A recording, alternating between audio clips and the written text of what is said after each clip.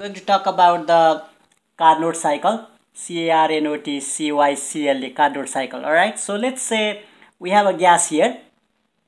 And it is fitted with the frictionless and weightless piston, and we heat it very slowly. Infinite amount of time takes to heat this gas. Let's say we supply 500 joule of heat energy in that process. At the beginning we have pressure P1 and volume V1 of this gas. After it absorbs the 500 joule of heat energy very slowly, isothermally and reversibly. Let's say the pressure and volume of the gas becomes P2 and V2. The pressure and volume of the gas becomes P2 and V2. Let's say the temperature of this and this is high temperature. We call high temperature. This is also high temperature. This state is also high temperature. All right.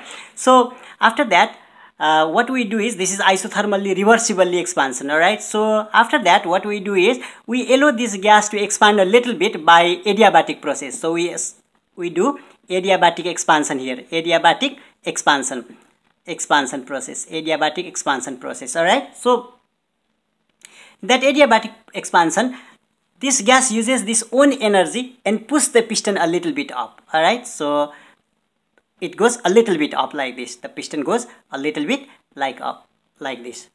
All right. So adiabatic expansion. And then after that, what we do is we start to do the compression. So from outside we supply the electricity. We supply the electricity to compress this gas. All right. So this is this gas, and we compress this gas applying the electricity. And then the temperature of this becomes low. This is a low temperature system. This is also low temperature. All right. So this is low temperature. This is also low temperature. And we supply the electricity here to compress this gas from this state to this state. And further, what we do is we further supply the electricity here. We use more electricity here to compress this gas adiabatically. All right. Adiabatically means no heat goes inside, no heat comes outside from this system, but we supply the electricity here, more electricity here, and we reach at the initial stage. So let's say here we also supply electricity to compress this gas adiabatically. So this is also adiabatic.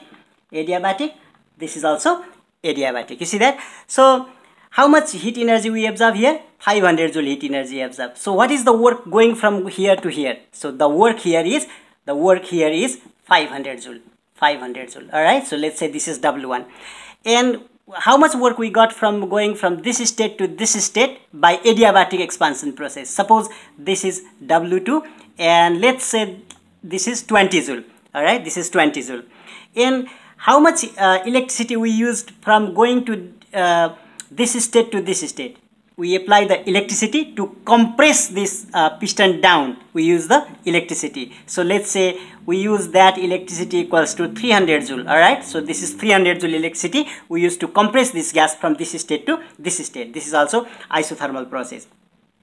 And from this state, what we did is we apply more electricity and compress this gas adiabatically, and we reach to the initial state right here. So how much? Since here W2 equals to 20 joule, here in adiabatic process we got 20 joule work here. So the same amount of work we should use, same amount of energy we should use to go from this state to this state. So here the W4 is equals to 20 joule. All right, 20 joule.